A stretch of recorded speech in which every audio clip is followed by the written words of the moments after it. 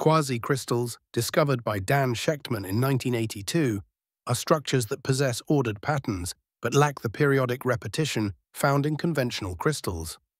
Before this discovery, crystallographers believed all crystals must have structures that repeat periodically in space, with only 2, 3, 4, and 6-fold symmetries possible.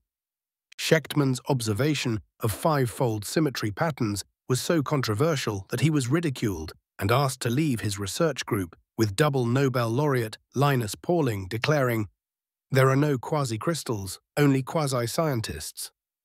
The breakthrough came when Shechtman's electron diffraction patterns revealed clear 5-fold symmetry, demonstrating that atoms in these materials were ordered but followed mathematical rules different from traditional crystallography.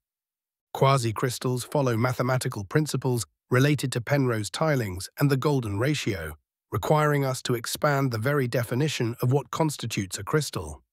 In 2011, Shechtman was vindicated with a Nobel Prize in chemistry, and today quasicrystals are used in applications ranging from non-stick cookware to surgical instruments, demonstrating how challenging scientific orthodoxy can lead to revolutionary discoveries.